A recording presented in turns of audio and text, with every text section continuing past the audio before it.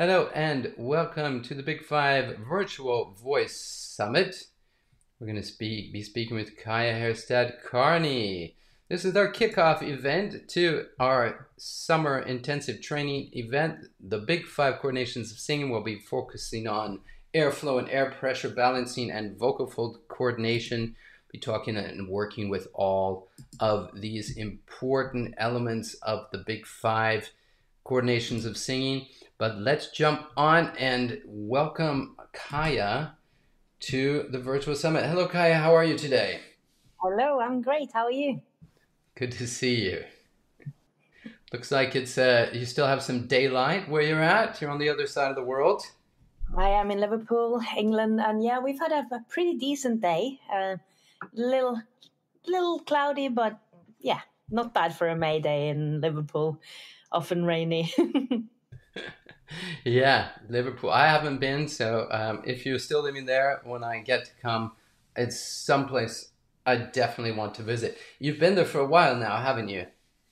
Yeah, I lived there since '99 and came over to study and fell in love with the city and music scene. I spent 5 years down in London, but wanted to come back here. And the music scene and creative scene is fantastic, and yeah, enjoy it. Wonderful. And you've been helping. I mean, you've been a singer-songwriter, artist, done a lot of recording, sung with bands, your own different bands, and you're doing a lot of work helping other singers and artists at the moment, aren't you? Yes, yeah, I love doing artist development side of singing, teaching, and helping people both metaphorically and physically finding their voice. So yeah, I'm. It's my favorite part of the vocal training of being able to kind of help people unlock those things that they can hear and maybe not have access to yet. And so yeah, I do that mainly in the higher education sector. I run a couple of degree programs in creative music production and songwriting and music performance, and a new MA in songwriting. Get to kind of help people on that part of their voice as well as the physical. I have a gym practice, voice geek, a self-confessed harmony fanatic. Yeah, well, you are definitely multi-talented. We've known each other for a few years, and I just think I'm a big fan. I know you're a very hardworking individual, and I feel like I'm a pretty hardworking guy as well. But I'm so impressed by everything you're doing, creating curriculums and education, for different organizations and schools and universities, and still coaching singers and singing, and you just it's something that's very special. And I talked with Laura about this a little bit early. You just seem to have found your passion and it just keeps fueling your fire. Yeah, that's it. Well, likewise yourself as well. You know, doing even putting this together, and thank you for having me. And it's just great to see inspiring people around the world who really want to help singers, and it's coming from a place of wanting to share and wanting to learn more so we can help other people. And what a privilege to do as a job, to be able to work in music and help people find their own path and be a small part of artists' journeys right across the world. And singing teachers, I teach a fair few singing teachers as well, who like earlier on in their career to kind of help them expand their toolkit. And yeah, it's definitely a passion. It's pretty amazing. It does change lives. That's why, I mean, I I know I say it, but my mission with Singing Revealed is to improve the world one voice at a time. Because I've seen that just helping an individual improve their singing changes their whole self-confidence, their energy, their so-called friends sometimes can change their income. Mentoring teachers can give them help them keep spreading the joy. There is a universal joy in singing. That's why we do it. That's why everybody that's here likes to sing and wants to know how to do it better. But there is a lot of frustration involved as well that we need to learn to overcome. And we're not going to delve into the mindset of that, but just a quick note as kind of a lead into what I asked and talked to you about, speaking about. I had a client yesterday. Was it yesterday? Time moves so fast. 2 days ago, and very talented singer, just natural. She's really, really good. And we were just talking about how important it is to embrace your personal sound, that your vocal tract has a specific frequencies. You have your specific voice print, like your fingerprint, and that's what makes you unique. So when you spend most of your time covering other artists, you're trying to sound like the other artists because you love their voice, they inspired you. And sometimes we take it a little bit too far and manipulate our voice out of where it really lives, and that makes singing often more difficult. So she really clicked a couple of days ago, just going having these aha. So my voice is good enough. Yeah, your voice is good enough. The only reason you love different singers and because of the uniqueness of their voices, because they embraced their sound.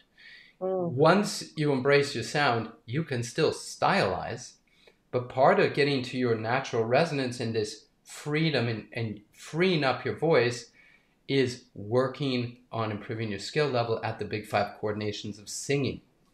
So I asked you to talk about, we're going to be teaching this summer about vocal fold coordination, skill level, agility, and articulation, and how to isolate that more. But I said, can you please talk to us about compression, adduction, thickness, thinness? It even came up in this today in the virtual summit a couple times. I just feel like I've had singers come to me where they had a coach that was telling them more compression, more compression, more compression. They could not sing anymore. They lost all their high notes. I'd have other singers coming to me that it's like they're not getting the compression that they need to get their high notes. So there's both ends of the spectrum. Can you share your feelings on how the compression, vocal fold compression, fits into the Big Five coordinations of singing, and help singers and singing teachers understand a little bit more clearly how do we clear up this confusion that can be out there? Yes, absolutely. And we've talked about this several times in the past. We are kind of entering the vocabulary jungle, right? Where there's so many names for different things. And we cannot be 100% sure unless we have, MRI camera, we got electrodes on the muscles, we have our spectrogram in a neutral room and camera up the nose. We can only make educated guesses, but what we can use our ears, and we can look and we can see to find out whether we have a freedom of the sound, and a balanced compression will have almost all the volume control, so if I'm going to talk a little bit about compression, I'll say, like, from my definition comes more from the kind of vocal habilitation side of things. So you will talk from a weak medial vocal fold compression, medial meaning in between the vocal folds, rather than, so you can have a weak and then into medium. So if I'm on a weak medial vocal fold compression, it'll sound very airy and it's not very balanced, and it's really hard to actually get volume like that. And if I'm medium, I kind of call that my yoga voice, maybe. It's a very, very balanced, kind of coming into a stronger medium, into a strong medial vocal fold compression, into excessive, where you get a lot of compression, a lot of, and you're coming from effort into tension. And both specters of the weak and the excessive is really not where we should live for the majority of time.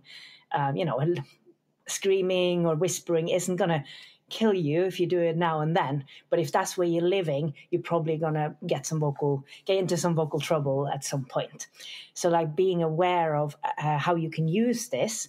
And another thing I'm super passionate about is that vocal technique you could either use creatively or correctively, just like with music production, where you have, like, you can add reverb correctively to make it sound like you're in the same room, or you can add it creatively because you want to create a kind of mythical sound or something like that. And I think with vocal fold compression, that's also really something that you can use really creatively. For instance, I was listening to Aretha Franklin, the Chain of Fools.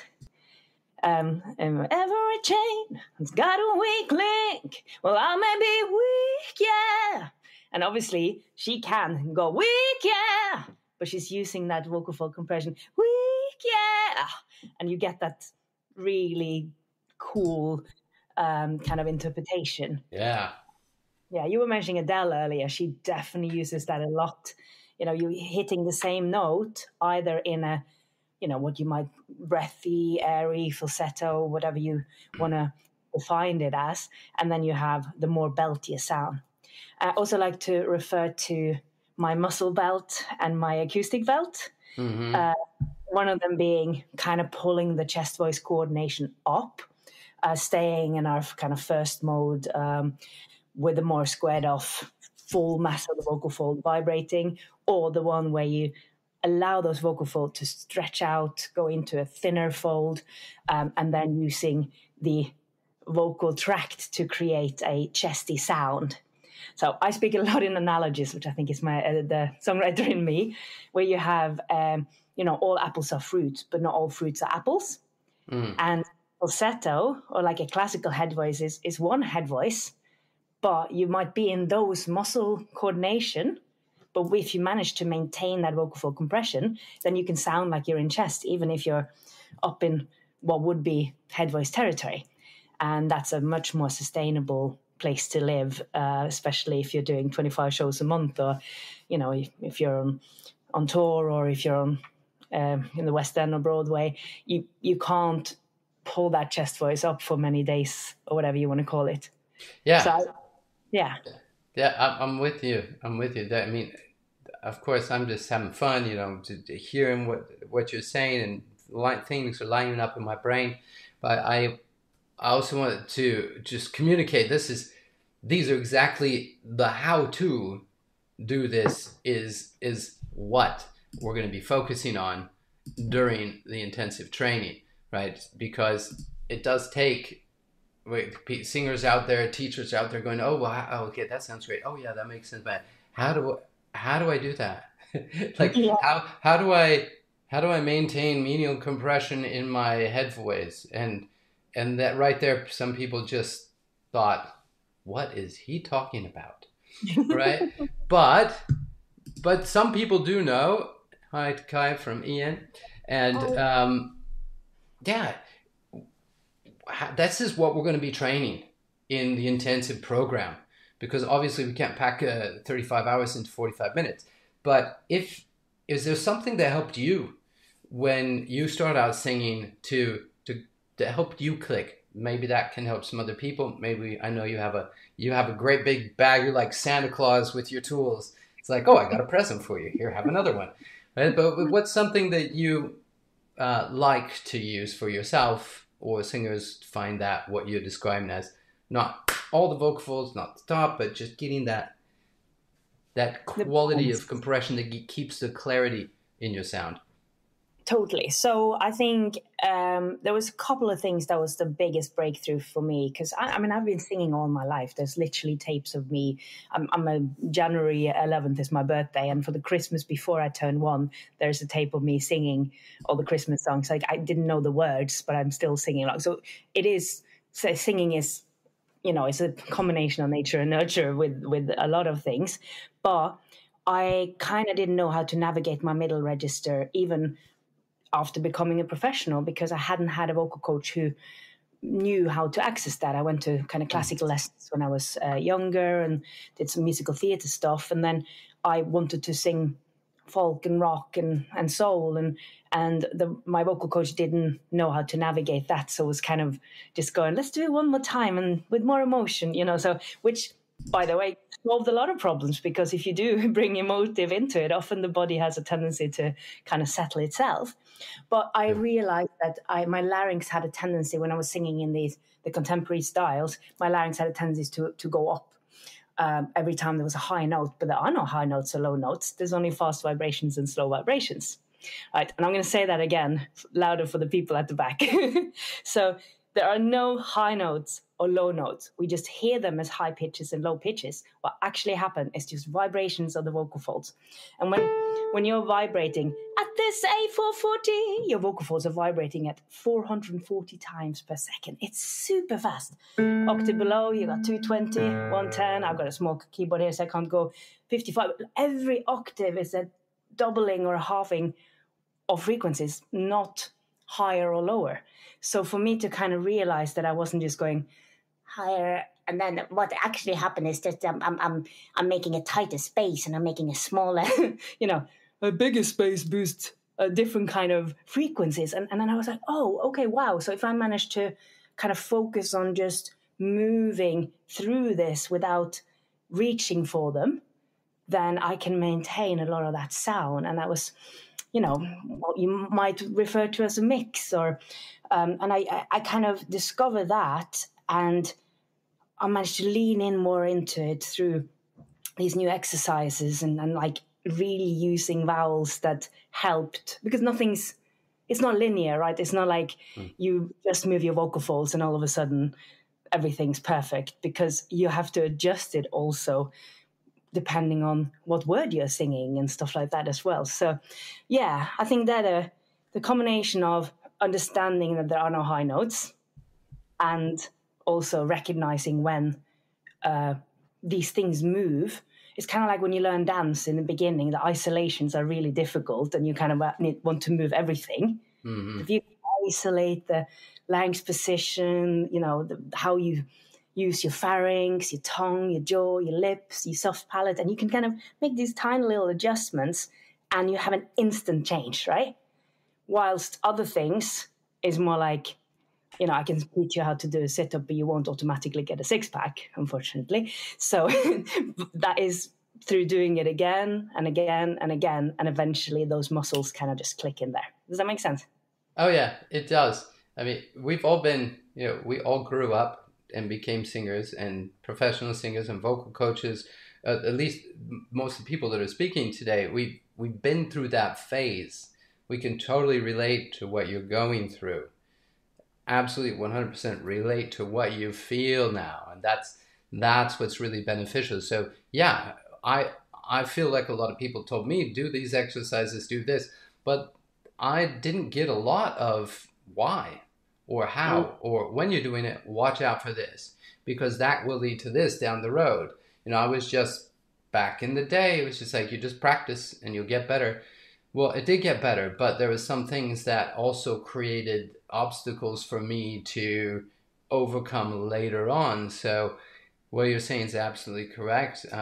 It's not going to happen overnight, but there's a lot of value in getting the same exercise unpacked for you and personalizing it, because this is what you need. This is what you want to achieve. This is how you get there. Now, it's going to take some time, but don't go in that pitfall, and watch out for the lion around the corner, and don't stub your toe on that rock. Just little things like that can help you get there a lot faster. You still have to put in the time. Totally, and it's always a journey, and I think the most exciting thing is as an artist, rather than just thinking of everybody can be better at singing. Just like with dance, everybody can learn the moves. Some people might look differently. And you were mentioning that thing of falling in love with your own voice. I'm in analogy world again, but like a violin and a cello can play the same tune, but they won't sound the same, but it can be just as beautiful. It's just different. And if you can kind of embrace the differences that you have, and the size and shape of your vocal tract and the way you've been brought up and your accent and everything that affects you is going to influence your sound, as is the music you listen to. And there's things you can't hear until it's been pointed out, both in your own voice, and I think that's why it's so useful to work with a coach that kind of listens to you and works with you in a student-centered way, where you kind of can explore safely to create the sound that you want, because everybody doesn't like the same thing. Right. Like I've just been watching Taylor Swift's coming to Liverpool soon, and it's really interesting to see the polarized opinions about this, international superstar. And some people are like, oh my God, I don't understand what's going on. And, and then other people are like, oh, I'm going to tent outside Anfield. You're never going to have one voice for everybody that is like, that's the perfect voice, because there's so much preference. And if somebody doesn't like your voice, well, if you're on stage and you're liking it, it's nothing to do with you. They can move on. Yeah, well, yeah, it's totally true. You don't need to be mainstream to communicate your message. And I guarantee anybody that is authentic and true to themselves will find their followers. You will find your tribe. People will appreciate what you do because at the very least they will appreciate your authenticity. Your courage just to be you. And I'm going to put this out there. I really believe it's true. I like to say I have never heard an ugly human voice. Mm. I've heard a lot of beautiful voices struggling to get free, Mm-hmm. but when they do get free, there's something innately beautiful to our ears about the human voice. Just beautiful. A lot of times there's filters in the way from it being free, but that doesn't mean I've never heard, still to this day, get a voice free. I think it's gorgeous. I've never heard an ugly voice. So embrace your resonance, embrace your true, authentic identity. It's who you are, and when you do, your singing will accelerate. Now we've got off topic on that, but we got. Want to jump back to our compression topic here. Did I misunderstand that whispering, singing too low in volume very often is not good for one's voice? So I think it's kind of, if you've heard of the 80-20 rule of like 80% staying in a healthy zone and then 20% you can kind of afford a little bit of naughtiness. You know, the more you exercise, the more ice you can have without ending up unhealthy. It's kind of, your whispering and your shouting will be in the outer ends, but if you live mainly in the more balanced place, then it's more the forced whisper that can get you into trouble. And it's not always but it's, you know, that kind of, if you're trying to whisper through, it's not where you should be living most of the time. Mm-hmm. And one thing actually, and there's a really hot topic at the moment because of I guess it started with Lana Del Rey and the Billie Eilish and all these kind of more airy vocal. If you listen to them live, they generally don't stay in that coordination as they do in the recording because it is tiring. And they also use a lot of production techniques like oral exciters and like essentially frequencies added. So it sounds more whispery than what they're actually producing. Yeah. And that's a big one. We get a lot of students, I'm sure you do as well, you know, even professional clients who come in and go, oh, I want to learn this song and I want to sound like that. And they haven't actually realized that there are 6 Kelly Clarkson on because of you know. Old 6 times. And it's, you know, Kelly Clarkson couldn't even do that song on tour like it was on the album. You know, and vocals are athletes in that way. And I think that's why having a good routine and having a kind of good, whether you want to, I call it more like balancing the voice rather than warm up as such. It's more like kind of finding that balance between the vocal fold compression and the airflow that you were talking about earlier, you know. So you've got the activator, the vibrator in a good balance. And that balance, then you can increase and decrease airflow, but we're still in balance. Yes, I'm totally with you. I just want to point out this is the whole point. This is the whole point of the Big 5 intensive training event. It's because it's really easy to say this. It's not that easy to do it. And you can't do it if you don't develop the specific coordinations. Like, where's that compression? And where is it in the adduction? What you need to train it. You need to train it. You need to develop that coordination. And when you do, and you balance that with, I've got control of flow and pressure balance, now you can execute it. And you can execute it in a healthy way, in a sustainable way. But until you attain that skill level, you're going to be struggling. You'll have things connected like I said, fingers on a hand, you know? It's like, you can say, live long and prosper. Can you say, peace, rock on, and live long and prosper back to back? It's so hard.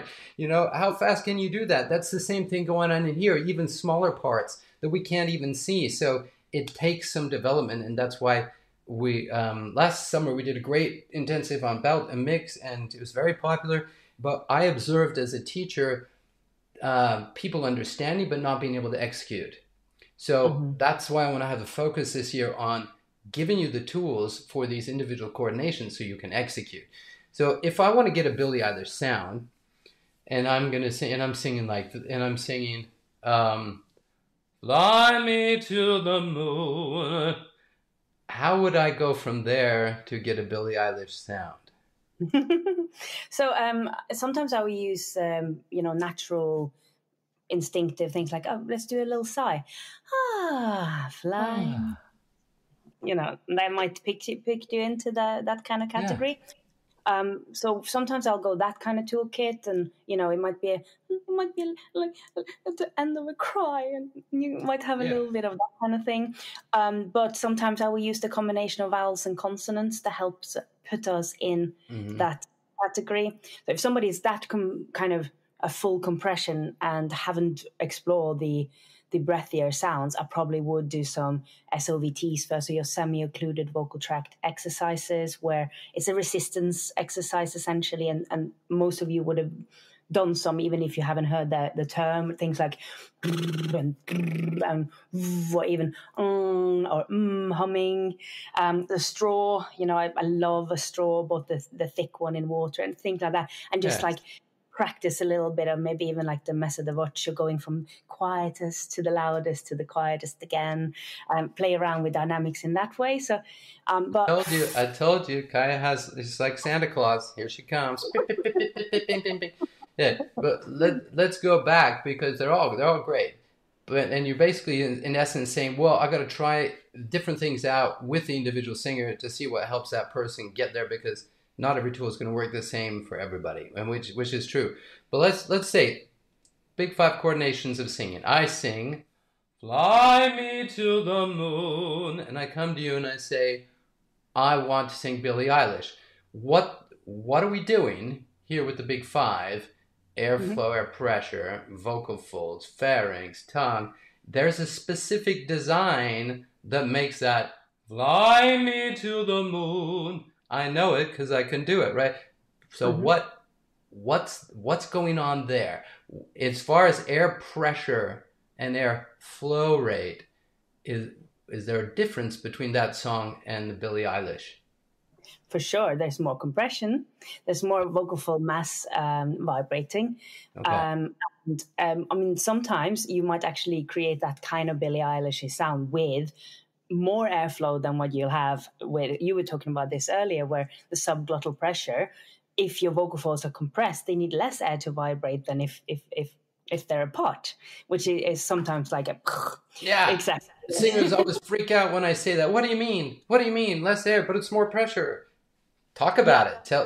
Explain why. I'm sure there's a million people out there wondering how that works. Well, one of the, like, if you imagine, so you see somebody running into the street and you're going to stop, you're going to yell at them because a truck is coming. You go, hey! I didn't have to go, and take a big, massive breath in. It was a short and shallow because, and it's still loud. And people, that is one of the exercises I use if I'm in a group kind of situation where, that is an instinctive way of creating. Volume is a product. It's not a process, right? You don't have to, if you're going to, I'm angry, I'm going to come over and be really loud at you. It's not how things work, Can I jump on that? Because I talked about earlier that you need to relax to inhale. And so in that sort of a situation, people might be thinking they're not relaxing to inhale. If something is coming, they go, hey! I want to point out, it's just fast. Your abdominal wall is going to relax for a split second. That air is going to come in, and bam, there's the sound. So it's going to hold true for every time you breathe. To get into efficient breathing, you have to relax for the diaphragm to be able to go through its full range of motion. All right, there are always little exceptions. Maybe I only need, like you said, a tablespoon of air. Then I'm not going to need that full diaphragmatic process. It could just be, hey, right? A little teaspoon of air. In that way as well. We have so many different ways of breathing, because breathing literally keeps us alive. So the body will adjust. You know, when you have somebody who's broken their ribs and they can't do the full expanse, and the body, it works out the way. But it's so funny when students come in and they go like, oh, I have a problem with my breathing. It's hardly ever their breathing, it's their breath management, right? Yeah. You know, and sometimes by just getting them to breathe fully out and getting that recoiled breath and understanding that the most important thing isn't filling up on air. It's we need a refill. We're not a petrol tank. Yeah. We need a refill, not to fill up. Well, and also you can't, I mean, what good is it going to do to keep filling it up if it's already full? It's not going to do any good at all.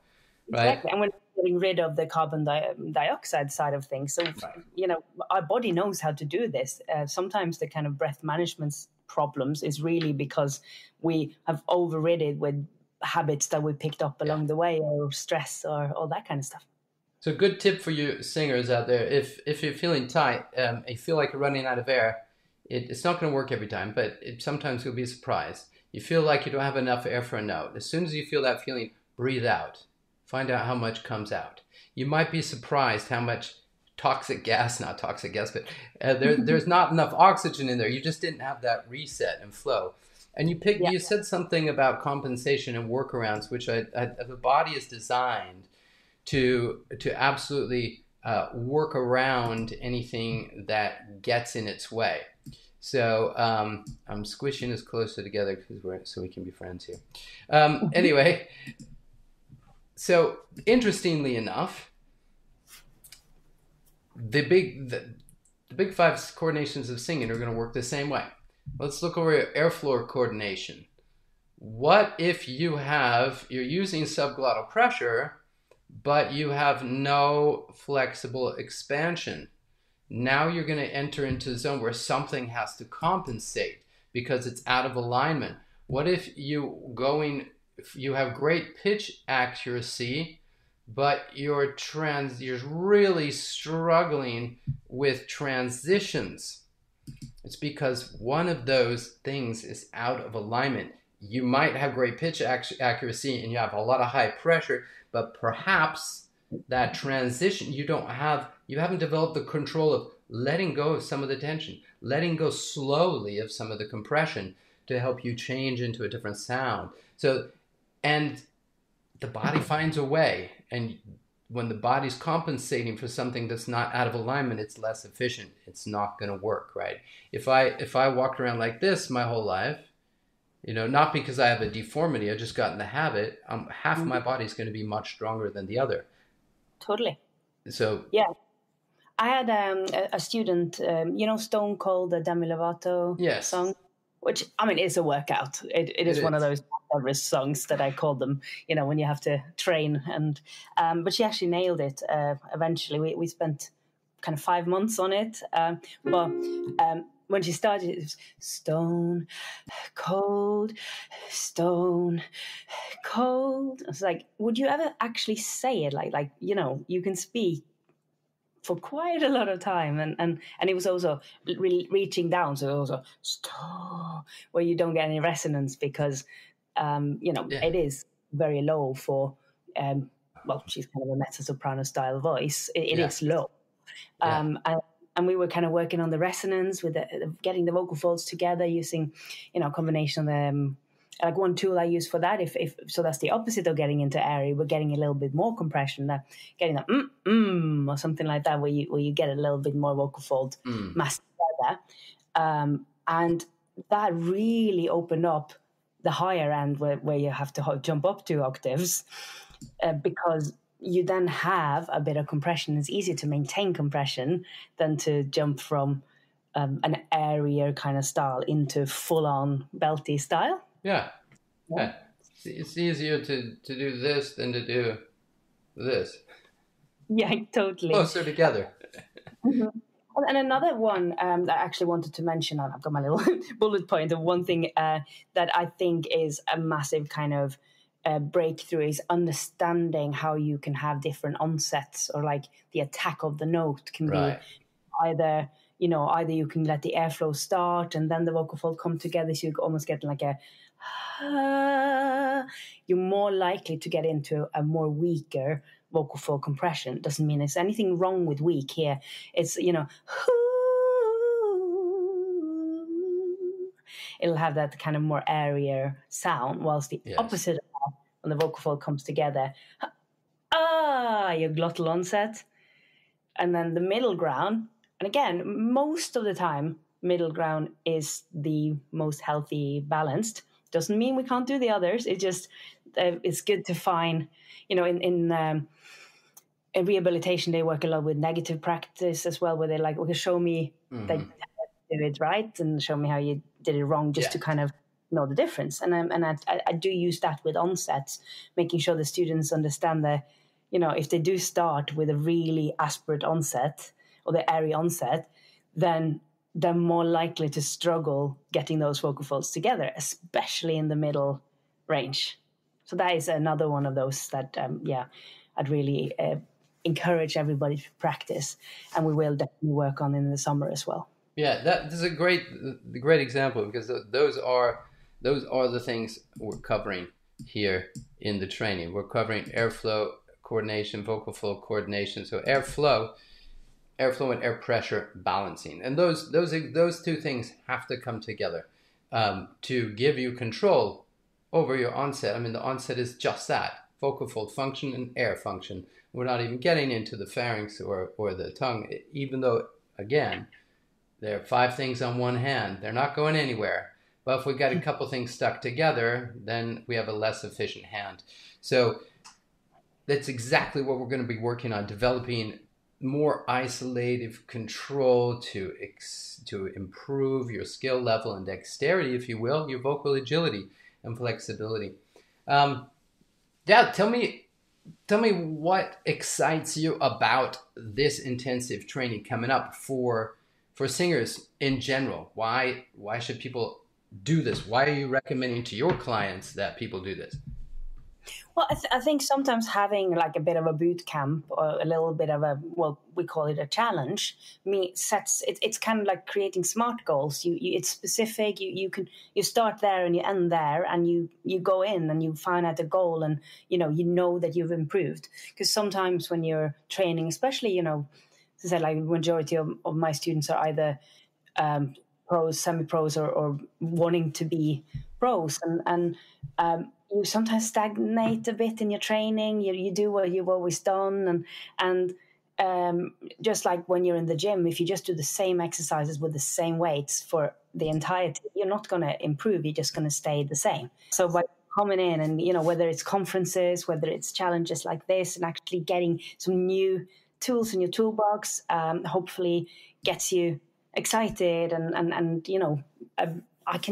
I'm an eternal student myself, so I just love going to these kind of things and picking up a few ideas and coming back into the studio with new spark, basically, and finding out something about your voice, because it's always something new to learn, and that's exciting.